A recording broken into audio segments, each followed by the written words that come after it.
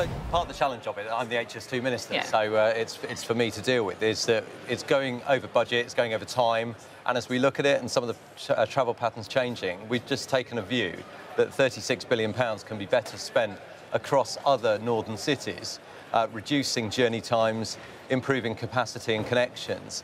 And so we bring Hull into play, whereas it had been left out. We bring Bradford into play with a new station, which is something I've worked really hard on with the leader of Bradford City Council. So all of a sudden, those cities actually get a benefit. And look, I've scrutinised this project as well, because I used to chair the Transport Select Committee, and I looked at this project a lot.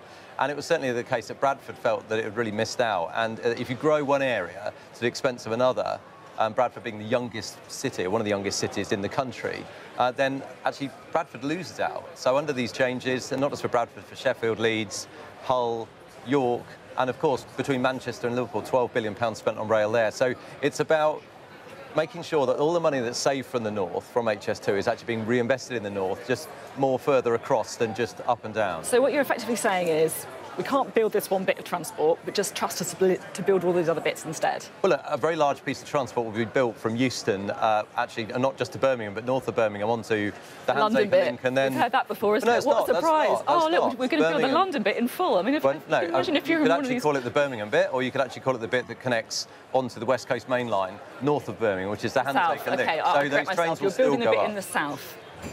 So Euston will remain the starting point from a London perspective, Curzon Street for Birmingham, and then it will be connected onto the West Coast Main Line at Handtaker, taking HS2 trains to Manchester. But the key part is what it does for all the cities that weren't directly benefiting from HS2, and now they'll benefit from the recycling of £20 billion of the £36 billion. Everything that's saved from the north gets spent in the north, and all on transport.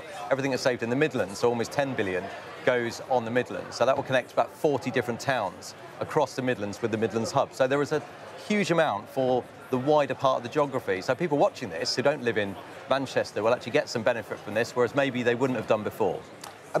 I was delighted to see our old friend, the A1 upgrade announcement, returning to yet another conference speech. I think it was David Cameron in 2014 that did it. But that's exactly the problem, right?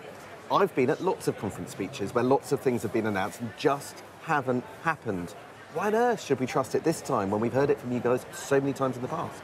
So look, Sam, that's a fair challenge, and my job now is to actually sort of get down and be the project manager and make sure that on the rail side all of these things do occur. But one of the big challenges for me, and trying to plan the portfolio I've got, is that when I think I can do something, so I've always wanted to do the Ely freight project. It's got a BCR of 4.6, brilliant for freight, but we hadn't got the money because HS2 just sucks the money out of the department because we've seen it go over budget. So now I feel we can do these things because we've gripped it in terms of that cost. We've said we can't afford it. We'll recycle it all.